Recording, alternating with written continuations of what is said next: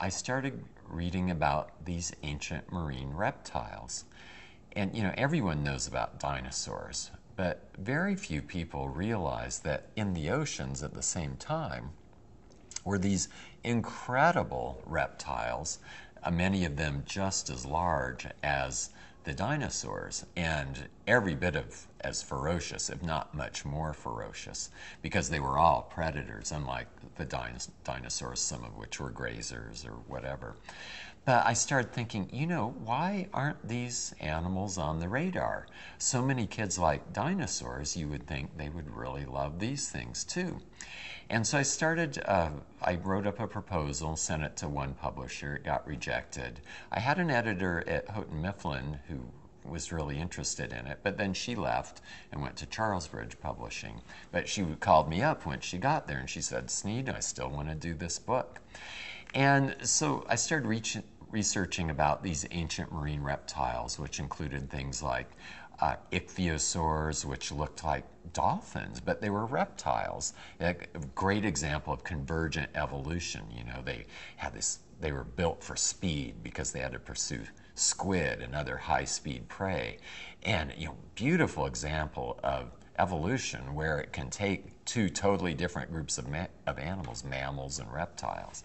So I looked into those and these animals with kind of squat little bodies and really long necks called elasmosaurs, which are a kind of plesiosaur. And what else happened while I was researching the book is I started getting into the stories of their discoveries. And it turns out these ancient marine reptiles, or sea dragons, were much more popular and had been discovered before dinosaurs. So back in the early 1800s, everyone was crazy about these ancient marine reptiles. And then when dinosaurs came along, bloop, they just fell off the map, basically. And so you learn a lot of these interesting stories about the early scientists who were studying these things. One woman was named Mary Ann Manning, and she was just an amazing fossil hunter. She discovered the first plesiosaur in England. She discovered the first pterodactyl fossil, and just really advanced science very far.